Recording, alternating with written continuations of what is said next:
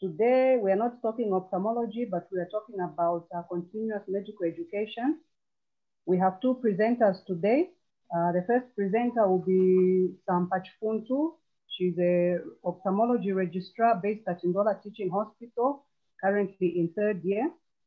The second presenter is Dr. Kawa Membe, Director at the Health Professions Council of Zambia. Dr. Membe is a dental surgeon currently serving as Director Registration at the Health Professions Council of Zambia. She has oversight of registration and compliance monitoring of health practitioners. Dr. Membe has a Bachelor of Dental Surgery from Volograd Medical State University in Russia. She began her career at Ronald Rose General Hospital in Mufulira before moving to the dental department at Kitwe Central Hospital for 5 years. She then joined the Dental Training School, the sole institution in Zambia which offers training in dental therapy, dental technology, and dental assisting in the capacity of acting principal for 3 years. Dr. Kawa, we are privileged to have you join today's presentation, and it will be an honor to listen from you. Our moderator from on this day, Professor Sekelani Banda, I think needs no introduction to most of us that have passed through Ridgeway School of Medicine. Professor Sekelani Banda has over 30 years work experience as a medical doctor, educator, scholar, and consultant for the health sector. He has served in senior positions in academia, consulting firms, the Ministry of Health, and he has sat on numerous boards of directors. Currently, he's the Associate Professor of Medical Education and Clinical Anatomy in the Department of Medical Education at the School of Medicine at the University of Zambia. Previously, he was Deputy Vice Chancellor, Academic Affairs of Levi Mwanawasa Medical University and Professor of Medical Education and Clinical Anatomy. Professor Banda is the immediate past director for the Department of Training and Development at the Ministry of Health, Zambia, and immediate past chairperson for the Third Council of the Health Professions Council of Zambia, HPCZ. Professor Banda was the recipient of the Zambia Medical Association 2019 Meritorious Award. Prof, it's an honor to have you moderate today's session, and we are hoping that with the title of the journal that we are having today, I think your input and your experience will really make it a very exciting journal to listen to. I think with this few introduction, I hand over to the presenters so that they can begin the presentation of the journal. Thank you. Excuse me, Dr. Funjika, before everyone comes in, I just want to mention that everyone who is joining, for the sake of registration, kindly log in with your full name so that we can check the register. Thank you. Thank you so much. I think Dr. Chifuntu, over to you. Thank you so much, Dr. Funjika. Good evening, everyone. Good evening. Okay, so I'm kindly asking for the host to please enable me to share my screen.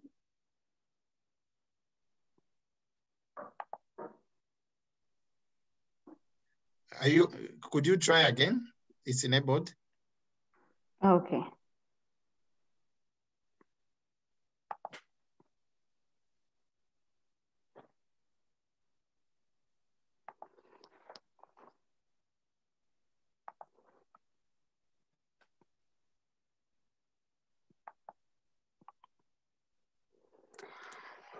Okay, so good evening, everyone. Once again, my name is Dr. Chifuntu. I'm a registrar of ophthalmology based at Ndola Teaching Hospital. And I will be taking you through the first presentation that we have for this journal club. So today we'll be discussing an article that is taken from the Asia Pacific Journal of Ophthalmology, which was published in 2018. And the title is How to Add Metacognition to Your Continuing Professional Development, a scoping review and recommendation. So before we get into the journal article for today, I will just take us through a brief introduction as we define certain terms that will be key to our article for today. So we'll talk about cognition, we'll talk about what metacognition is, and what continuing professional development is. So cognition is simply mental processes that are involved with the acquisition, the storage, the manipulation, and the retrieval of information. That is what cognition is. And metacognition in layman's language is really thinking about your thinking. So it's thinking about your cognition. And if we bring it close to home, in medical terms, we're talking about your ability to think about your clinical judgment, to think about your diagnostic thinking, and the consideration of a patient's perspective with regards to their illness, and also the ability to consider and look at all the treatment options that you have with regards to your patient. So in other terms, we could say metacognition is a higher order of thinking, which involves active control over cognitive processes that are engaged as you make decisions for your patient. And continuing professional development is used interchangeably with continuous medical education. And so even in this presentation, I'll be using CPD and CME to mean the same thing. And this is basically just the process of tracking, documenting the skills, the knowledge, the experience that you gain, both formally and informally as you work beyond your initial training. So CPD would be what we're having right now. A journal club, it could be a workshop, it could be a lecture, it could be a conference. All those are CPD activities. And what we're having right now could count as a CPD activity. So back to our article for today. The title is How to Add Metacognition to Your Continuing Professional Development, a Scoping Review and Recommendation. So as mentioned earlier, our study type for today is a scoping review, which means it's an overview of articles that have been done before concerning the matter. And the methodology that was used to publish this article was taken from PubMed. So the authors on April 25th of 2018 went to PubMed and typed in terms such as metacognition, CPD, and CME. And when they searched PubMed, 5 articles came up. These 5 articles were from different disciplines of medicine, such as pediatrics, and no article was found which is directly related to ophthalmology. So there was no specific ophthalmology paper that was found. However, the 5 articles were extrapolated to ophthalmology, and that is what we'll be discussing today. So in this scoping review, the articles that were reviewed produced data that was grouped into 5 categories. So there's concepts in metacognition, there's metacognition in medical education, metacognition and the CPD learner, promoting CPD, and the role of the CPD educator. So I'll slowly take you through these 5 categories of information that they came up with from the articles that they reviewed. So the first thing is the concepts in metacognition and cognition. So the authors found out that metacognition is involved with 2 things, which is metacognitive knowledge and metacognitive regulation. Metacognitive knowledge is simply the acquired knowledge about cognitive processes. And metacognitive regulation is where you plan, you monitor, and evaluate the knowledge that you acquire. So the 2 are very interconnected, and you need both of them to have a successful metacognition in what you're doing. And then I must mention also that metacognition and cognition are very similar, and they overlap. So for example that I can give is an example that we can understand as ophthalmologists would be when you're doing biometry. When you're doing biometry, the knowledge of the technique of doing biometry is cognition.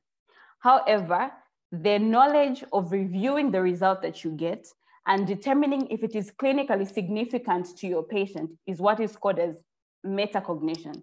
So the 2 overlap, but they're both very important in our practice. And so that is why in this article, we're discussing how we can add this metacognition to our CPD. In this screen, I'm showing you factors, both internal and external, that affect cognition and metacognition.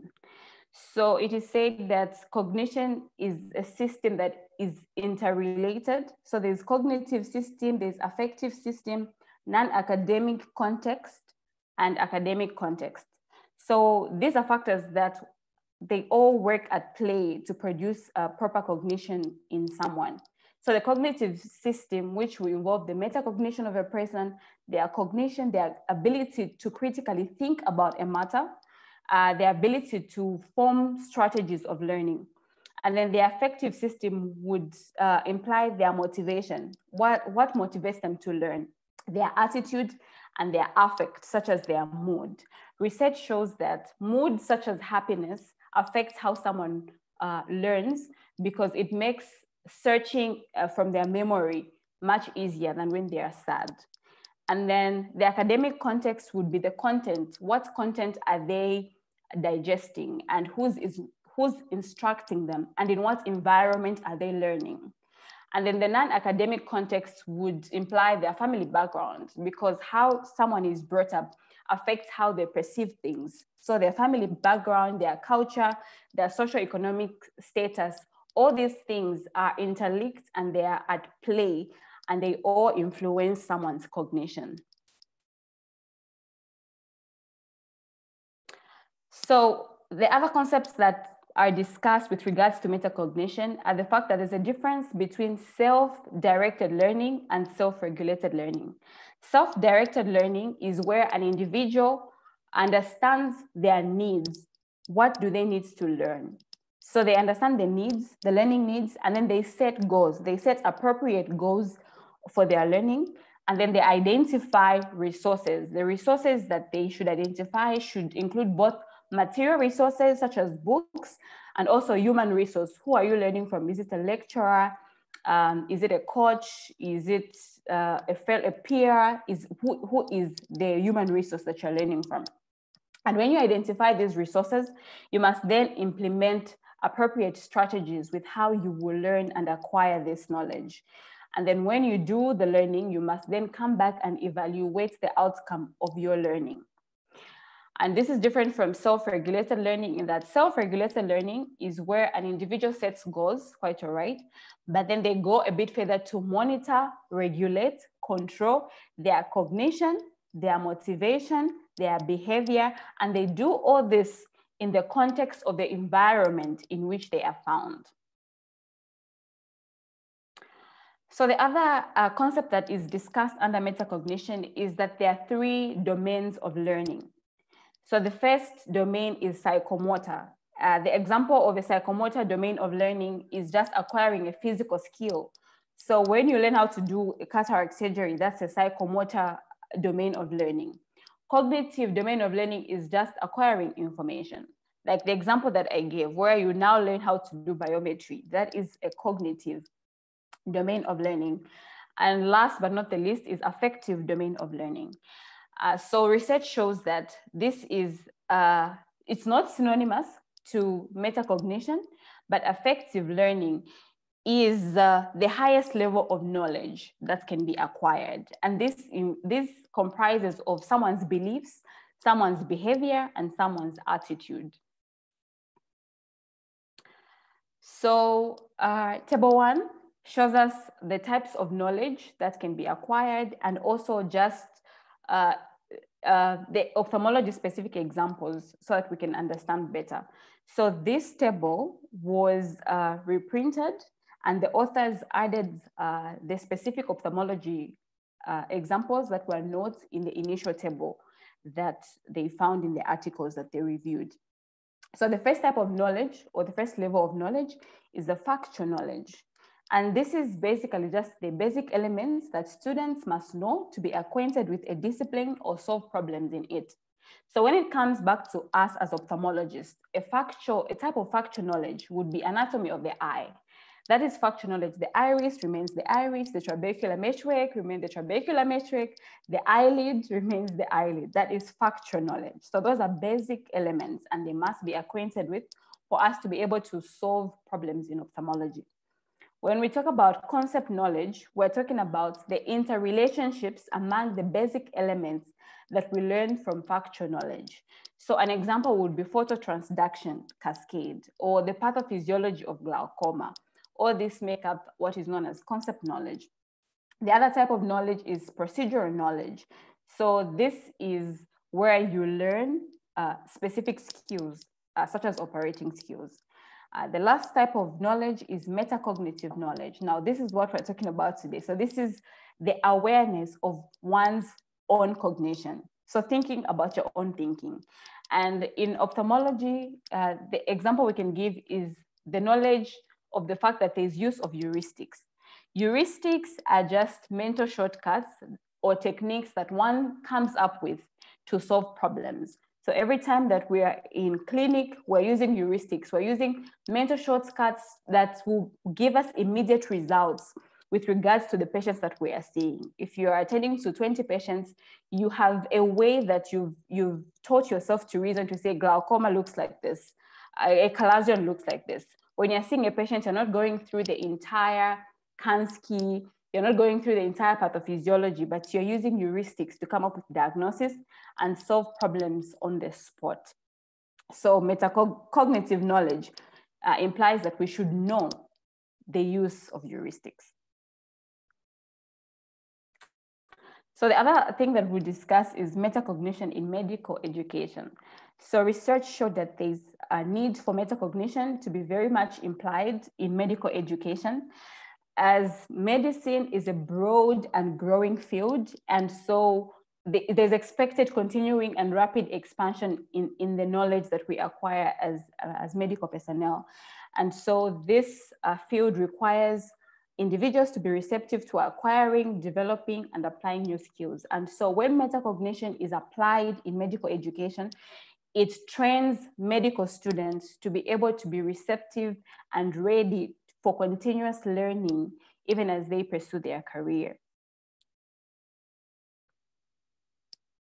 So the other thing we'll discuss is metacognition and the CPD learner. The CPD learner is you and me.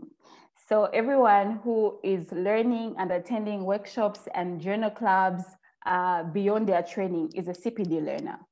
So research showed that cognitive skills decline with age. So as you are getting older, your cognitive skills begin to decline. However, metacognitive capabilities remain preserved.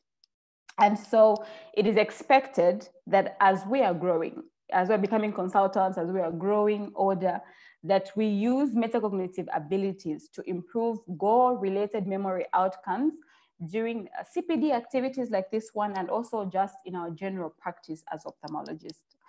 And the reason for this is that a research that was done also showed that research was actually done on medical students and doctors, which showed that they are prone to inaccurate self-assessment. And this inaccurate self-assessment leads to inflated egos, inflated views about oneself, or pessimistic views about oneself. And this poor and inaccurate self-assessment was attributed to poor metacognitive abilities. And so research shows that improved metacognition will result in accurate self-assessment for doctors and medical students. So promotion of metacognition in CPD. How do we promote metacognition in CPD? The first thing is awareness and instruction. The second thing is awareness and mitigation of cognitive errors, appropriate needs analysis, the choice of appropriate activities for CPD, learning of new surgical skills, and also the recording of all these activities that are employed using portfolios. I'll just break down these so that we can understand better how the promotion of metacognition in CPD can be done. So the first thing, like I said, is awareness and instruction. So there are people who are not aware that metacognition actually exists. So the first thing to do is build that awareness that metacognition exists. And when we build the awareness, there should be formal instruction from the CPD teachers, from the consultants. They should be able to instruct formally what metacognition is in our CPD. And the second thing is awareness and mitigation of cognitive errors. So we must recognize that the use of heuristics in clinical reasoning exists. So we should recognize that they are there. And then when we recognize that they are there, then we come up with strategies to minimize errors, or rather minimize cognitive bias. So the errors that will come from the use of heuristics will lead to cognitive bias. Table 2 is a table that is showing us different types of cognitive bias and the errors that they bring about in clinical reasoning. So there are lots of them, but I'll just pick a few so that we can understand what we're talking about. So one example I can pick here is availability bias. So availability bias is where you judge that a disease is more likely simply because it comes readily to your mind.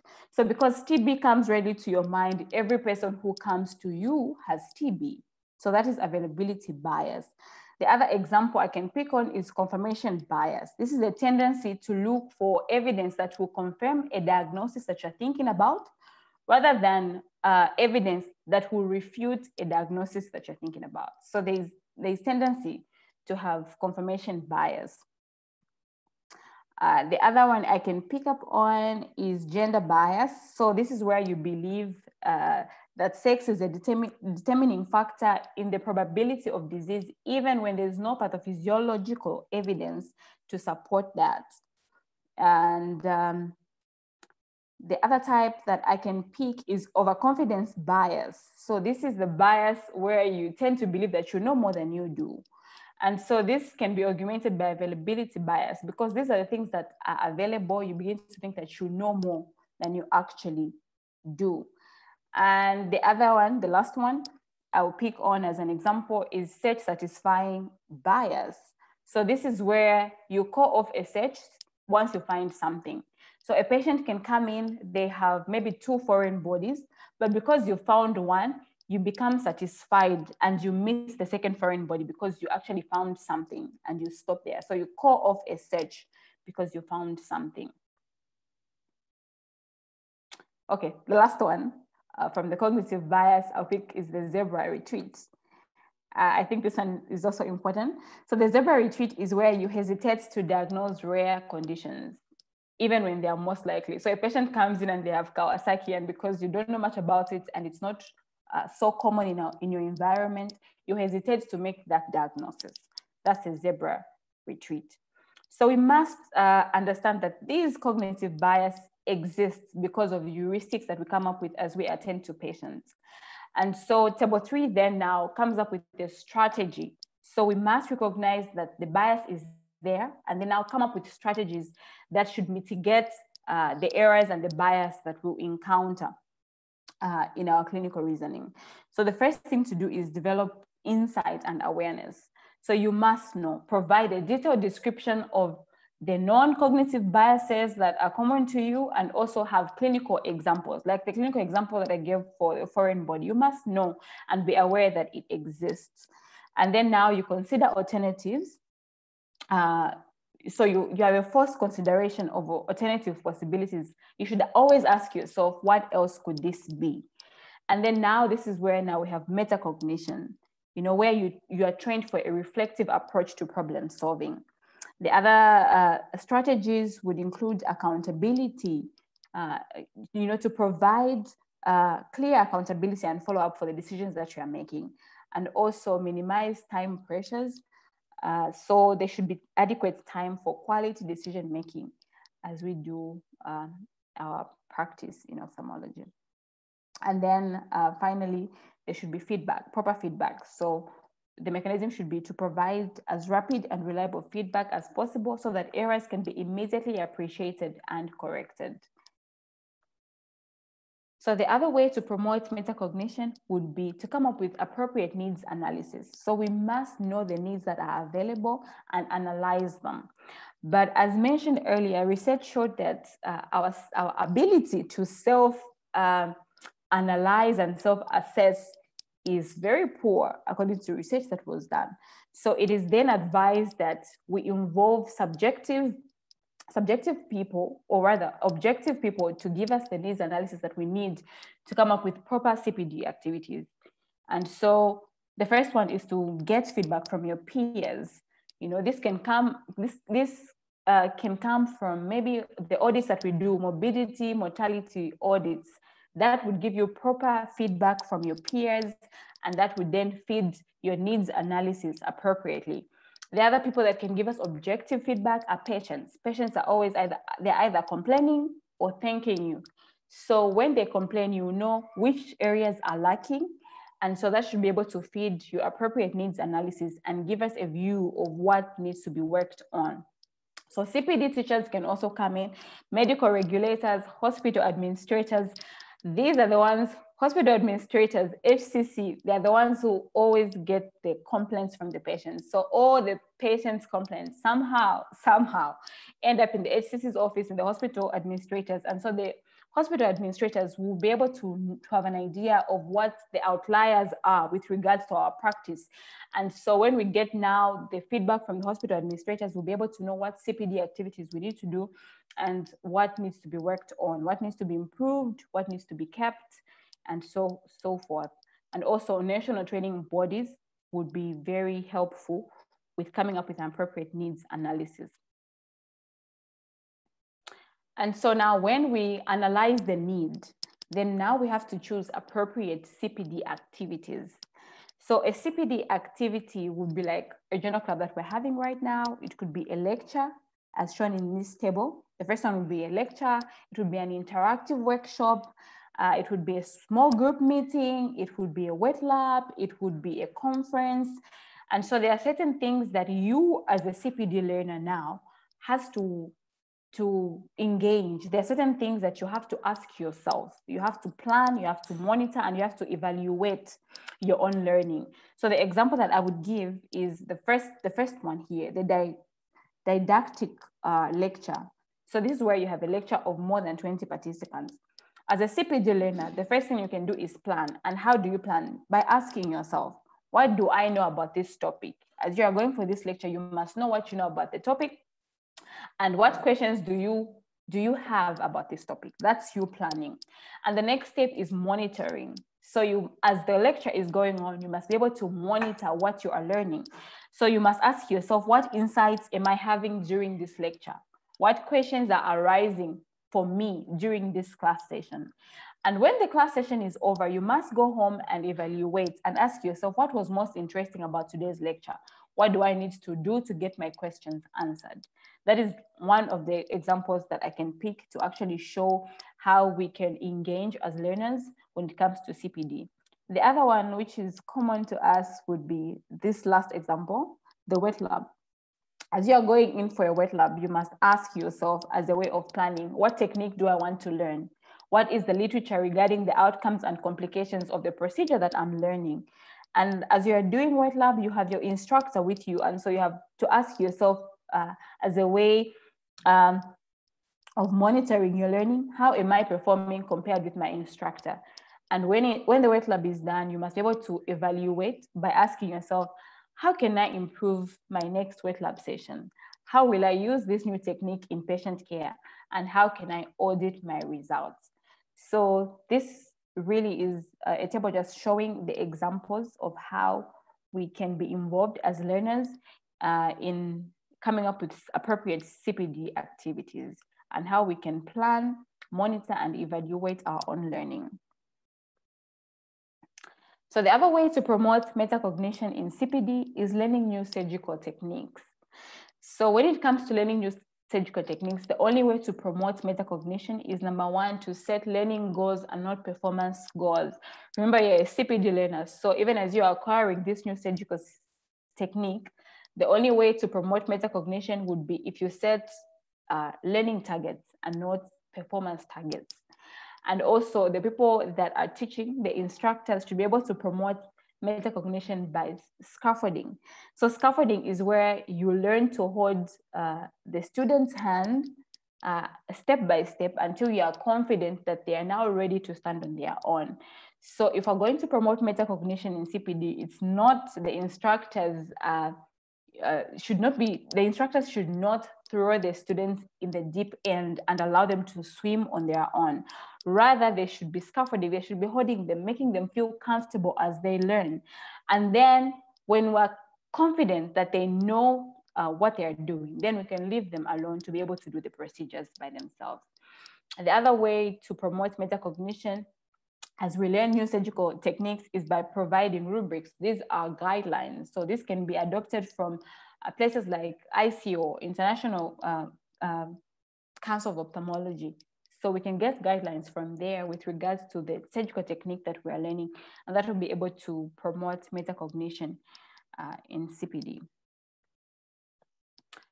So finally, we'll talk about the role of the CPD educator. So as a CPD educator, you also have a role to play, and what you have to do is plan.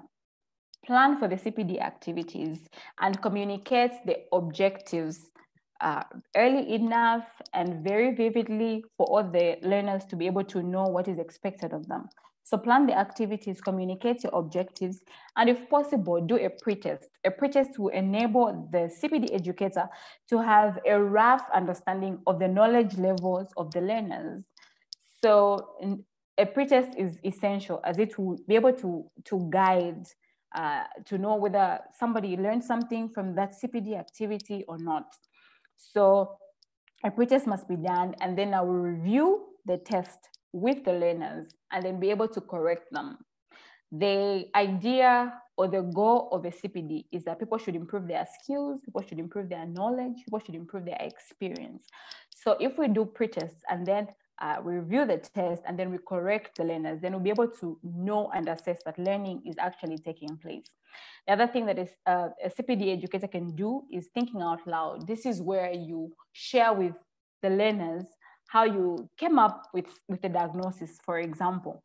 We'll be able to know how your mental reasoning was for you to arrive at a certain answer. And so we'll be able to then learn as learners how you reason, your clinical judgment, and be able to learn from that and improve the skills, knowledge, and experience as CPD learners. So these are the recommendations that the authors came up with from this scoping review as they analyzed all the articles that came up. And the first thing is that metacognition be explicitly taught in medical school and also in ophthalmology training. So metacognition must be taught, and that the benefits and the risks of heuristics be taught to practicing ophthalmologists. The other recommendation was that CPD educators design activities to promote higher levels of cognition, e.g. flipped classroom, different methodologies that should promote cognition. The other recommendation that was made is that medical educators should design tools which are better able to measure metacognition in practicing ophthalmologists. And then that ophthalmology societies should encourage the use of personal learning plans, the audit of results, and recording of activities in portfolios. So the final recommendation is that research be directed towards the hypothesis that improving metacognition in participants, in CPD teachers, and in CPD activities makes CPD more effective and time efficient. So research should be done. And the other hypothesis should be improving metacognition will enhance learning of new surgical techniques. So it is recommended by the authors that research be done towards these two hypotheses. So in conclusion, the authors concluded that we are expected, us as ophthalmologists in training and even those who are already practicing, we are expected to be self-directed learners for the rest of our career. And this requires metacognitive skills to plan, monitor, and evaluate our own learning. So the other conclusion is that the evidence based on metacognition in CPD is very weak. And so definite conclusions are not possible, hence the need for more research. And so metacognition in CPD can also be promoted through the things that I mentioned earlier, and that instructors of CPD, such as HPCZ, will play a vital and pivotal role in CPD. So how do we then critique this review? So the methods, the review came from 5 articles. So I felt that there was scanty literature. I feel like 5 articles are not enough. So the method that was used, PubMed, I don't know if there could be other literature out there besides the 5 articles that came up, but I really felt that the method that was used to come up with this overview was quite scanty. And then the assignment is that there's no specific one article that was picked. All the 5 articles were picked and reviewed to come up with this scoping review. The assessment, I would say that the study question was well addressed with all those categories of information that were categorized, talking about the CPD learner, talking about the CPD educator, and also just making us understand what cognition and metacognition is about. And then the results, like I said, were well grouped and tabulated and well to follow. The interpretation, I think the authors interpreted the articles that they reviewed very well, and they came up with the fact that metacognition is necessary for successful CPD. However, because of the paucity of the literature, they are encouraging that more research be done. And then when it comes to extrapolation, I totally agree that there is need for us to extrapolate the information that we've learned today into our own clinical and our own learning. We've been doing journal clubs for a while now, but there's been no need for deliberate promotion of metacognition, because for starters, we haven't even known what metacognition is. So there's need for us to be deliberate about promoting this metacognition so that we can get the best from our CPD activities, such as this journal club. And so there's also need for awareness and formal instruction. And I think that the HPCZ will be able to guide, and even just our educators should be able to give us that formal instruction. There's, to promote the awareness and also that formal instruction of just applying metacognition in our CPD activities. And this ends my presentation. Thank you very much.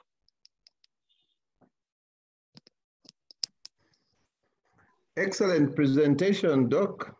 Dr. Funjika, are we going to listen to the other presentation, or we are able to proceed and discuss what Dr. Sampa has presented and then proceed? Kindly guide. I think, Professor, we can listen to the next presentation so that we have a discussion like of both from both presentations. Right, thank you.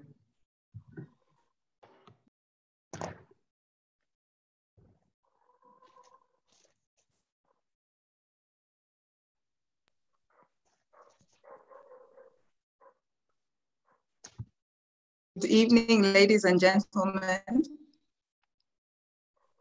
Good evening. Good evening. Good evening. Are you able to see my screen? Yes, we are.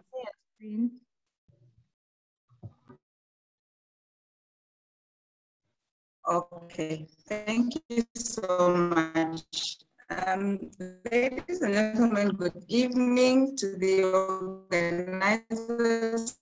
Thank you so much for inviting HPCZ to this meeting. And to Professor Banda, it's a privilege to be here with you, sir. So today we're talking about CPD for health practitioners from a regulatory point of view.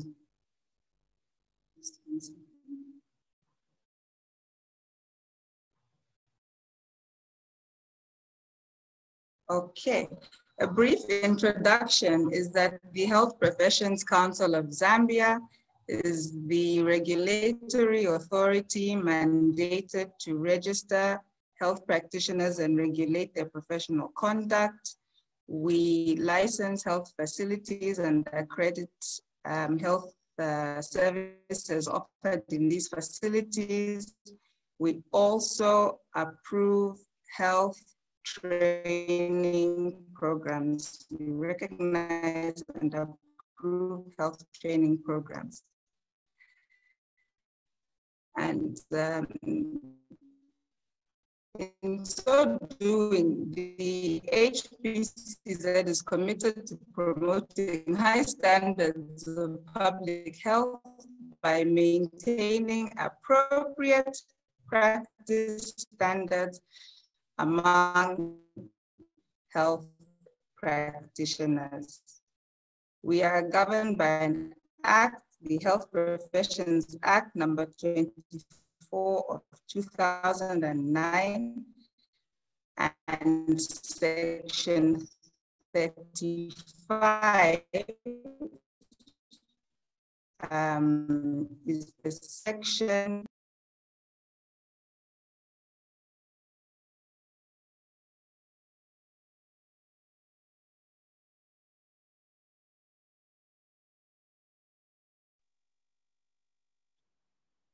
It appears there's a breaking network for Dr. Mumembe.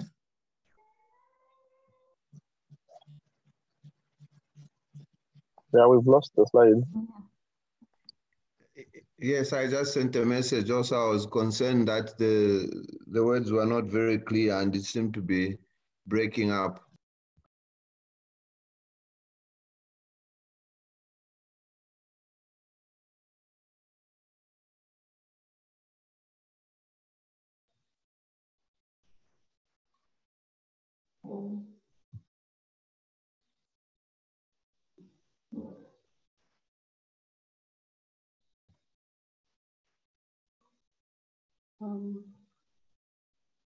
Maybe, Prof, since we've lost Dr. Mumembe, probably we can take questions or any comments, or if you have any additions to the presentation. All right, so do we have somebody who's trying to contact her and reconnect her, and then they will let us to when that is done and we can continue? Yes, I think Dr. Mumbi will follow up with her and then he can inform us once. Yes, she's just joining. Let me just add her to the panelist. She was having challenges with network. So we wait? Yes, she just joined. All right.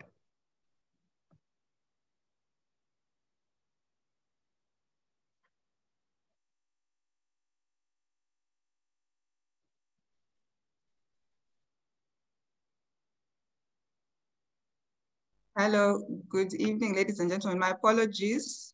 I was thrown out of the meeting.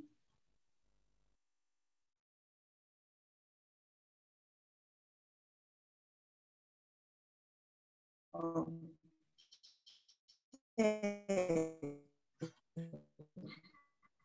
I'm not sure how much you heard. Can I continue from this slide? Dr. Mumembe, I think there's a challenge with your network. You're breaking, the line is breaking. I'm not sure whether you have an alternative line for the internet. I think for the past few minutes that we had, it wasn't clear. Uh-oh. Maybe you can try to see maybe if the network comes back. Let's try. I see. Okay, let me try an alternative network. Okay.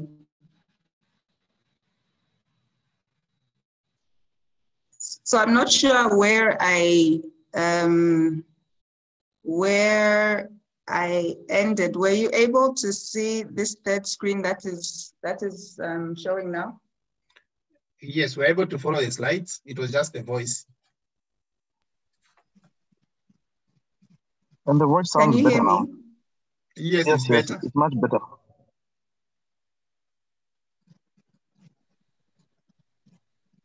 Is it better now?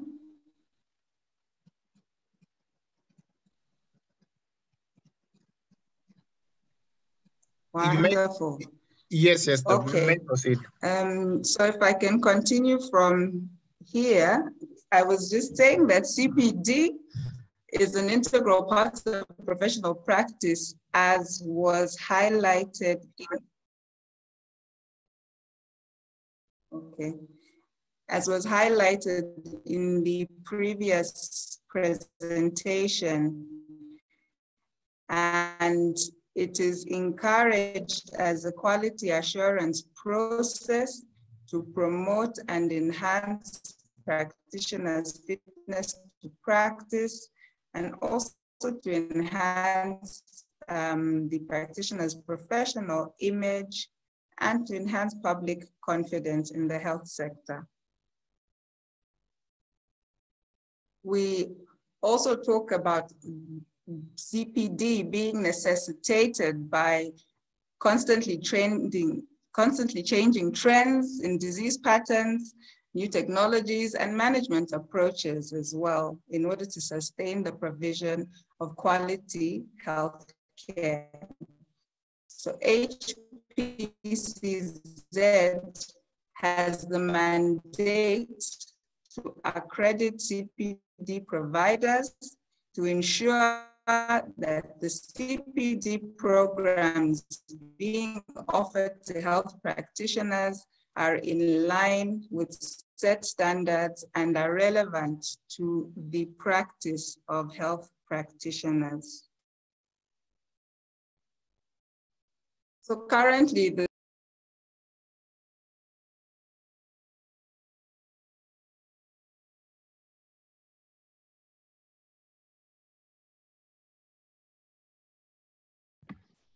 have we lost her again?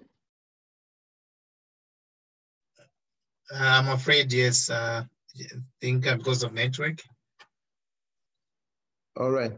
Okay, so maybe as she gets to rejoin the meeting and somebody in the background can contact her, we can have some discussion around the first presentation with, oh, okay, she's back.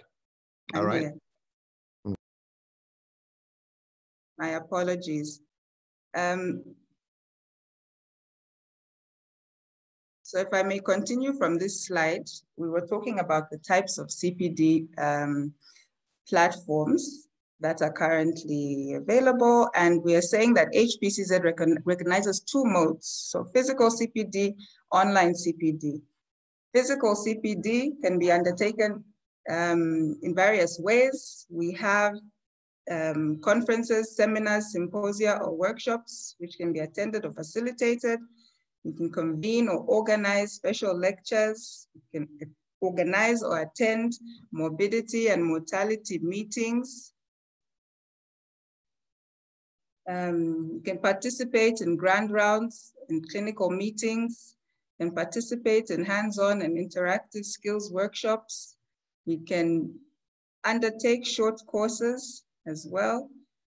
Attachments in centers of excellence are recognized as CPD as well. And you can author or co-author a peer-reviewed publication or a book chapter. You can undertake a peer review activity. This refers to cases where a health practitioner is invited by the council to assess credentials of another health practitioner or assess files for the purpose of a council inquiry. You can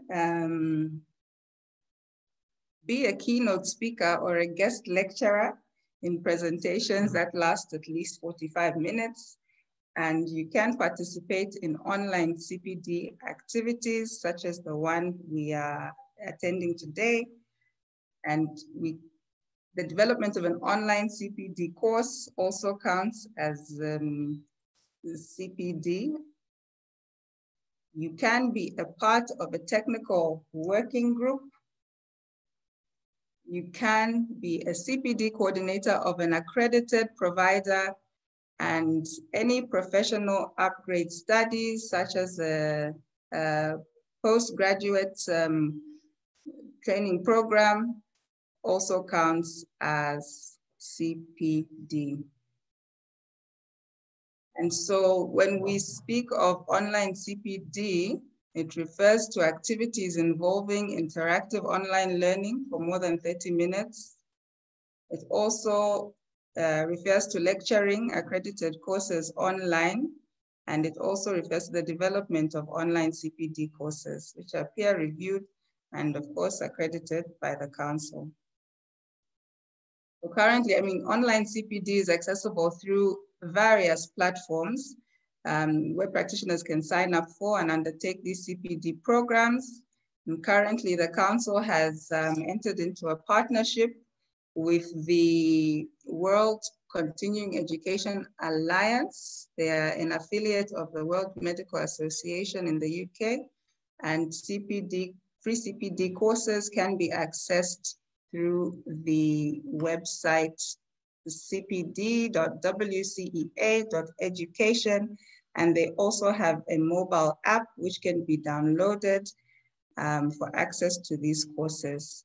I must mention that these courses can also be accessed through the Zambia Medical Association platform. There is another partnership that the Council has entered into with MPC Consulting, and this is a South African company which provides online medical education as well, and access to medical journals, short courses, and CME courses.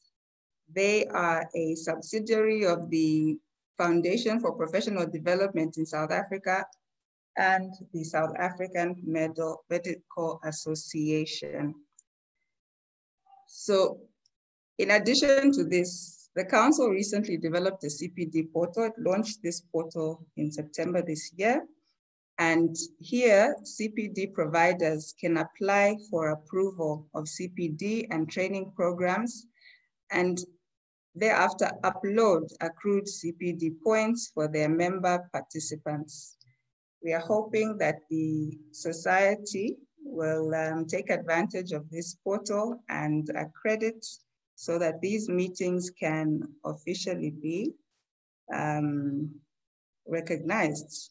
And so the next table now talks about the weighting of the CPD activities. So where you have a conference or seminar, if you are attending a seminar which is lasting less than 3 days, you accumulate 10 points. And the evidence on the far right just tells you what you would need to present to the Council. And so if I can briefly go through seminars, 10 points. If they last longer, 20 points. If it's a special lecture that you attend, you'll get 10 points. If you are giving a special lecture, you accrue 20 points. If you are the facilitator or coordinator in a conference, you will accrue 20 points, and so on and so forth. This information can be shared at a later time. But if we all have a CPD booklet, then the information is readily available in it. So one thing of note here is that for the online CPD activities, you'll see attending an activity will accrue 5 points, and being involved in lecturing online will give one 15 points, development of a course, 50 points.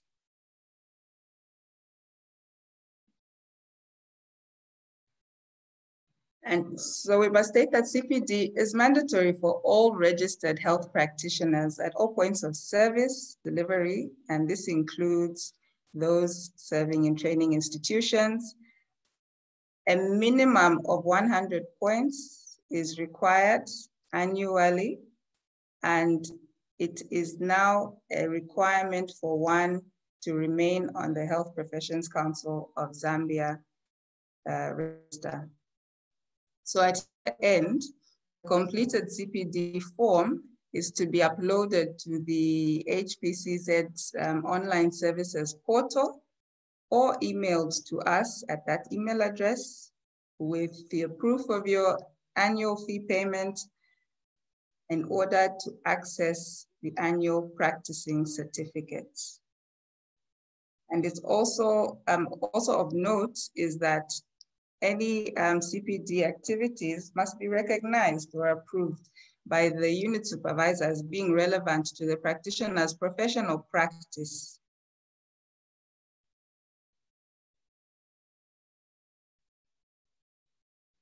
So for the CPD providers wishing to provide online CPD training, they are required to submit details of the responsible personnel to HPCZ. HPCZ in turn will initialize the creation of an account for the CPD provider, and then the CPD provider can create credentials via the portal and submit an application for approval of that CPD program. Once approved, the CPD providers can upload all the practitioners' CPD activities provided via the online services portal, and then HPCZ can view the activities with accrued points, which will then be linked to the practitioner profiles in the regulatory human resource information systems managed by the HPCZ. So this is just to show you what the front page of the portal looks like. And this is where the accounts are created.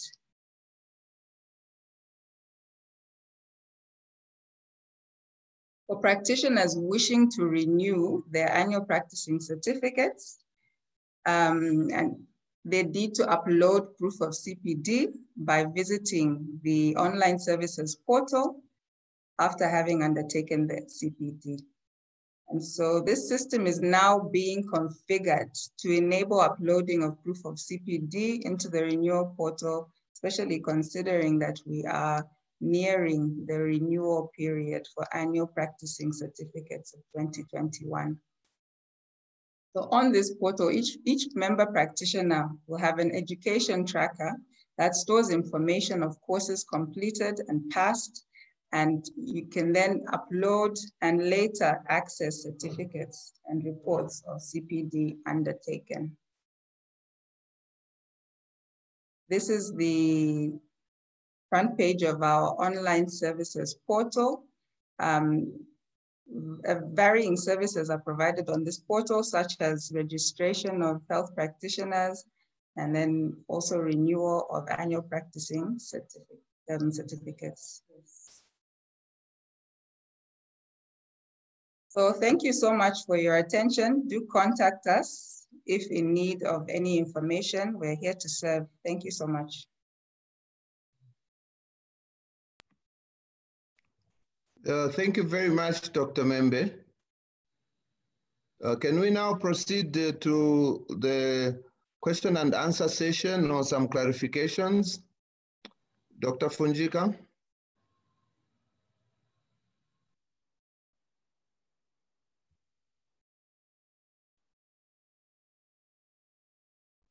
Hello?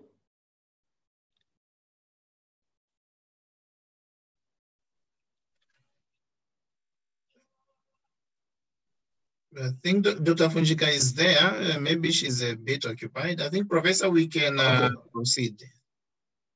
All right, thank you very much. First, I would like to thank both our presenters, Dr. Chifuntu and Dr. Membe, for very insightful presentations. We can take some questions or comments with regarding Dr. Chifuntu's presentation.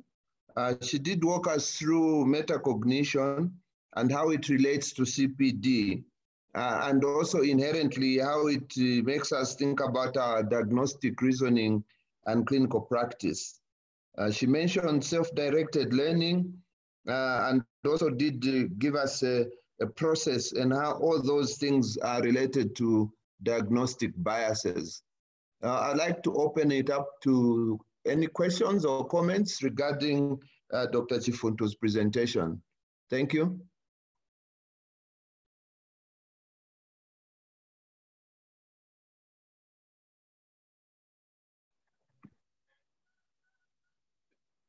I'm not seeing any questions in the chat box so far. Is there anyone raising a hand? Oh yeah, there's a hand. Yes. Okay. Yes, you may proceed, please. Hi there. Thank you for the great presentations, doctors. Very useful information.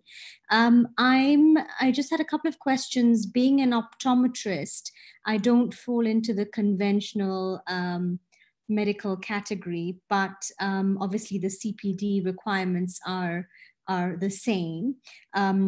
It's quite difficult to find local courses which apply to my profession. So of course, as you mentioned, that I can use international ones. Would any international course be recognized as long as I get some sort of identification that I have attended it? My second question is the booklet that is available for CPD requirements here. I am never able to get my hands on it. Every time I've been to the HPCZ offices, it's never available. If I could know where I could obtain this booklet so I have more information. Thank you. Do you want to go at that quickly? Yes, please, Professor. Thank you so much for the question. Yes, so for internationally acquired CPD, currently it is our wish to know that you are developing yourself professionally and we understand the limitations locally. So yes, we will accept internationally acquired CPD provided you are able to upload the certificates that you will be issued. And for the CPD booklets, we have a soft copy available for download on the HPCZ website. Alternatively, you can email, I will put the email address in on the chat section. You can email us and we will send you a copy of the booklet. Thank you. Thank you so much, Doctor. Thank you. Dr. Chifuntu, could you kindly give us a critique of the paper with regards to the levels of evidence? I know you did give some mention about that, but just to give an overview of the overall critique of the paper with regards levels of evidence, so we know how we take what the recommendations are. Thank you. Thank you so much, Professor. So with regards to evidence, the authors actually said that there's very weak evidence from the articles that they reviewed. And so they actually encourage that we should do more research, especially with regards to how we can add metacognition to CPD. So the evidence is quite weak and there's need for more research to be done. And also especially that the articles that are being used are extrapolated from other medical disciplines like pediatrics. So we're actually getting information from other disciplines and just extrapolating them to fit our specialty, which is ophthalmology. So there's really need for more research with regards to metacognition. Thank you very much. Thank you. So maybe in addition to your final assessment at the end, looking at the pyramid of evidence would be nice as you finalize the presentation of the paper, so that in addition to the MARI acronym I think you used, you could also show the pyramid of evidence, and you are able to show that. Where are we with regards to this paper, so that we are always putting this into context.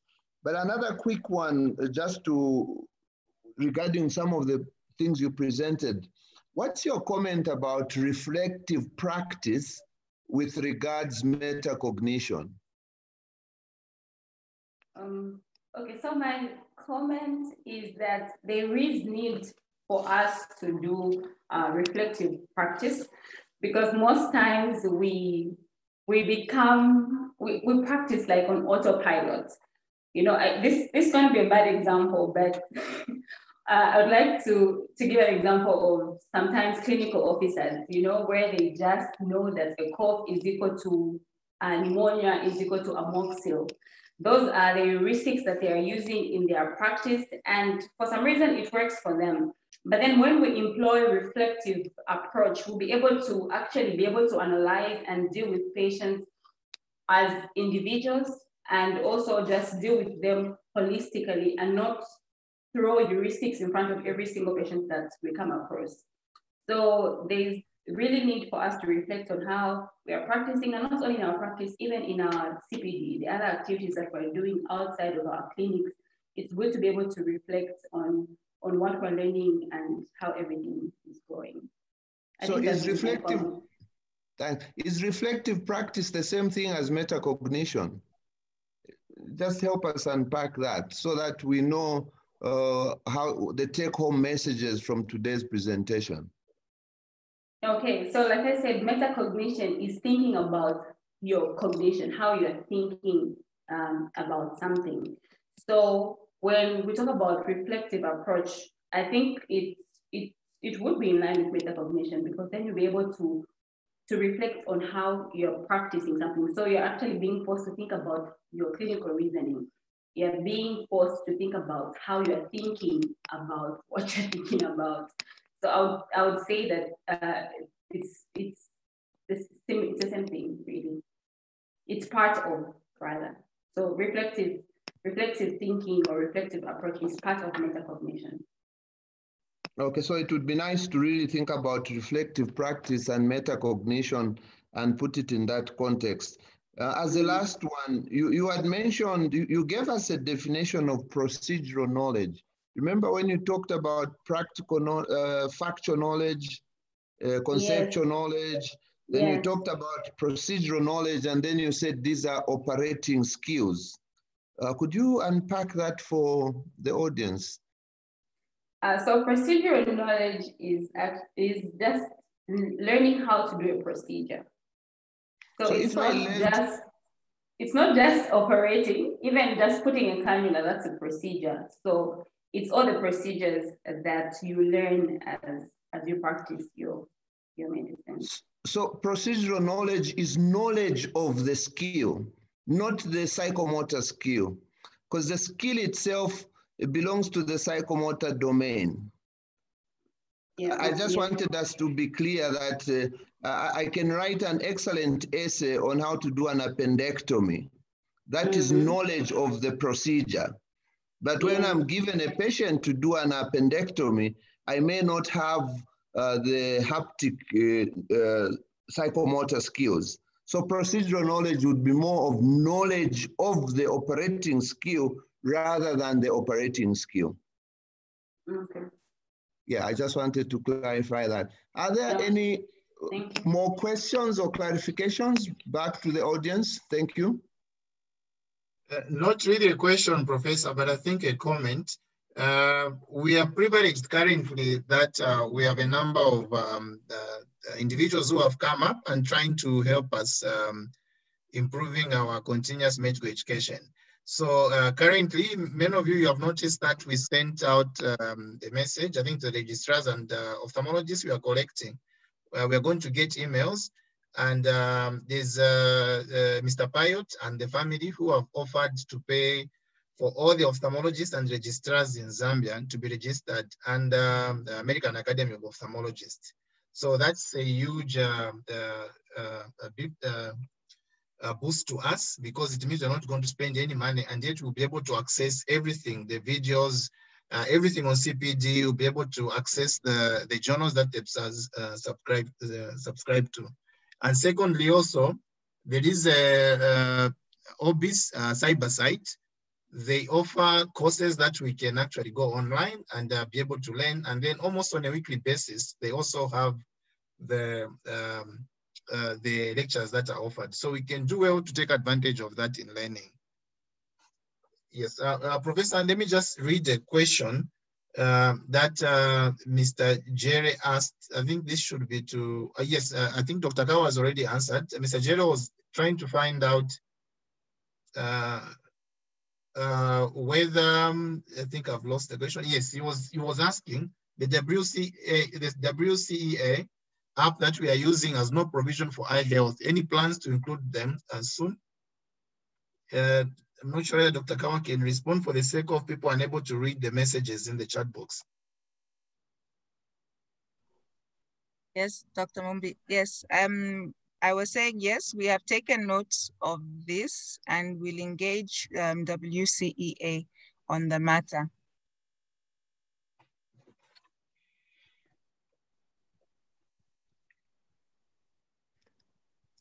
Are there any other clarifications or questions concerning the two presentations?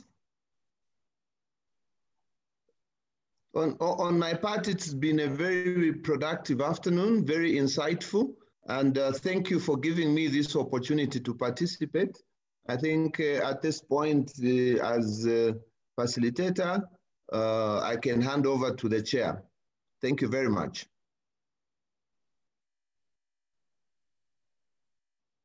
Thank you, Professor. I'm not sure, Dr. Funjika, are you still there?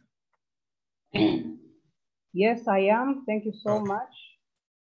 Yes, I think it's been a very interesting journal presentation. I think continuous medical education is something we usually take so lightly. When it's only, we usually think about it only at the end of the year when we start renewing the licenses, and then you're being pressured by HPCZ to produce a CPD point. I think from the presentation that we've had today, we've been told that CPD point collection is ongoing. It's something that has to happen almost all the time. Every time we attend a workshop, every time we attend a seminar, every time we attend a special lecture, we should aim to be able to collect CPD points so that at the end of the year, we grow in our knowledge and in the experience that we've had. So I just want to thank the presenters for today for the very insightful presentation. And I also want to thank our moderator, Professor Sekelani Banda, for taking time off his busy schedule to just join us for this hour and for this presentation. Thank you so much. I think I hand over to Dr. Mumbi for the last remarks.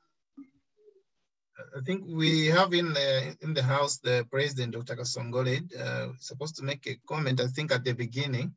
I don't know, we forgot about that. And also someone from COEXA, that should be Mr. Robert Ntitima. I can't see him in the meeting, or any representative from COEXA. Dr. Kasongole, over to you.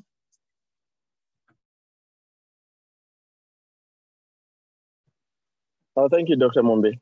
I think just to appreciate the two presentations that we've had. They've been really done to the maximum. Very exciting. I've learned so much today. But just to say also that I think today's talk has been the mother of all the presentations that we've had on our calendar as Zambia of Knowledge Society this year.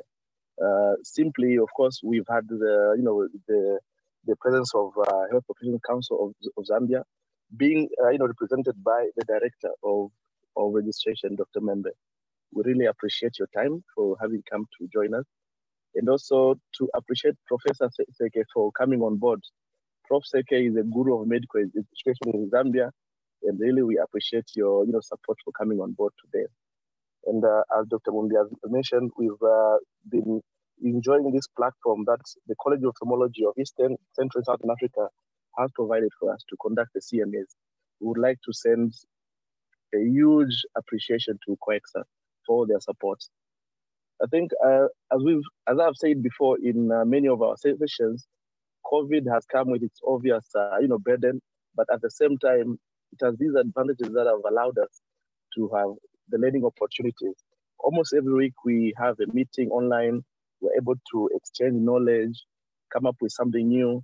Because in the past, you agree with me that it had to take months and months for one to attend a meeting or a conference. Of course, the challenge that comes with the online meeting is that the points that you get are so little. And for one to accrue to the 100 points, if you're getting 5 points for each meeting, really poses a huge challenge. I hope the council, at least for this year, will find it, will find a way to provide some sort of waiver for the many of us, because I think the online thing is something that we're all trying to catch up with and get used to it. And also just to emphasize that CME is crucial to the prosperity of healthcare providers. It allows practitioners to learn and discover the many ways of how we can improve on the patient care, delivery, and to effectively manage our career in this ever-changing landscape of medical industry. And then I would also just like to mention that a month ago, HPCZ acknowledged Zambia Ophthalmology Society as a provider for CPD for our health personnel. Many thanks to HPCZ. We are happy and we look forward to this environment that we provided for us to engage and work together. Thank you very much.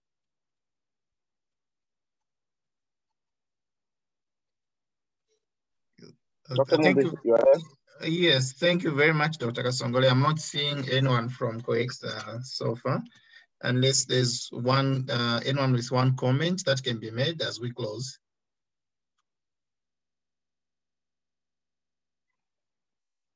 Okay, I'm seeing Dr. Paula.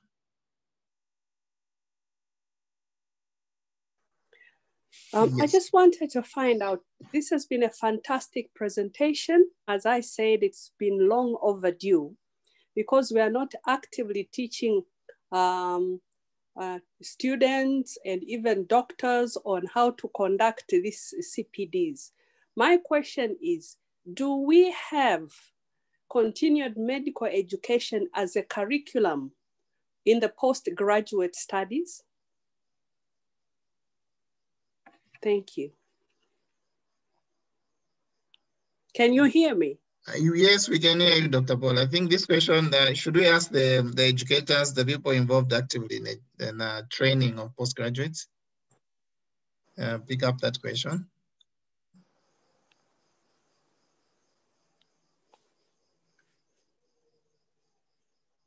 Anyone who can pick up that question? I'm seeing Dr. Mwachalimba, Dr. Patel, Dr. Funjika.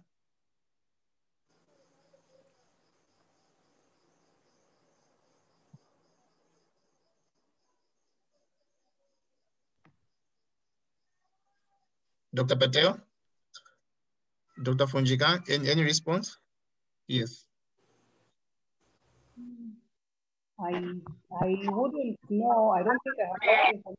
I thought Professor Banda would know since he's not very continuous medical education. Maybe something able to give later. Well, I'm not sure. Thank you, Dr. Funjika. I'm not sure I quite understand GM's question. Dr. Paula, when she mentions that a curriculum, basically my understanding would be that each professional body that is promoting the education into a group of practitioners into their field would itemize some of the things that would be called CPD. I think Sampa did mention the need for a needs analysis. Yes. This needs analysis is one of the things that you could do as a professional body, and then identify the needs for people at different levels. And then the practical nuts and bolts of how to get people involved in CPD is now where the regulator helps motivate us by telling us that we do actually require points from CPD. Then the two can then work together to come up with what you would call a curriculum for the particular professional body. Thank you. Thank you, Professor. Probably maybe what I meant was a bit of educational etiquette for each profession, like for us ophthalmologists. Are we imparting the etiquette for the future ophthalmologists, how to conduct themselves? Dr. Paula, if I understand you well, maybe to just amplify is when someone finishes from training, how do they go about acquiring new knowledge, or how do they continue in the path of learning? Is that what you mean? That, and also, yes, how do they continue doing that? Also is how we conduct ourselves as ophthalmologists, the etiquettes of ophthalmologists. Mm-hmm.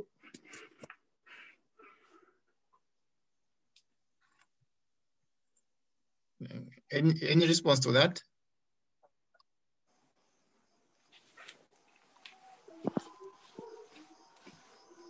Yes, I think in the main, Professor Paula, Dr. Paula is saying that there is supposed to be a community of practice, the etiquette in terms of professional behavior, attitudes, absolutely, and their responsibility to best practice.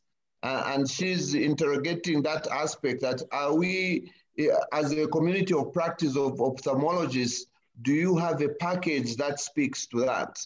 So I can only speak in general terms in paraphrasing it, but I cannot answer that question. That would have to be answered by the ophthalmologists. Thank you. Thank you, Professor. I think that's food for thought. Okay, thank you very much. On that note, if there are no any other pressing matters, we'll call it a day. We just want to mention that this coming Sunday, we are running last of our series on HSV keratitis. So this Sunday, we'll be doing the complicated cases with Dr. Vinit, the cornea specialist. We have done two series so far. So we'll be concluding with the last one this Sunday. Okay, thank you very much, and we hope to meet again. Thank you very much. Thank you. Have a good day. Bye. Bye-bye. Bye-bye. Thank you very much. Thank you. Bye.